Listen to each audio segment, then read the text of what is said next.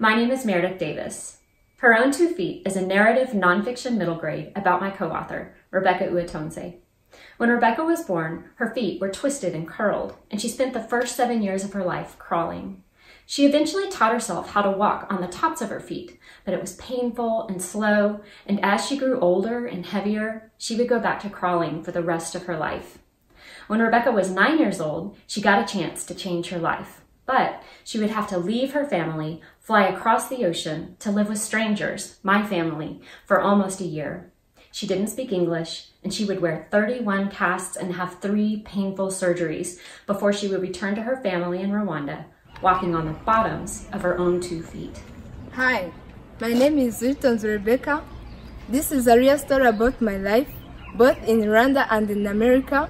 I hope you read it and share it to your friends. Thank you.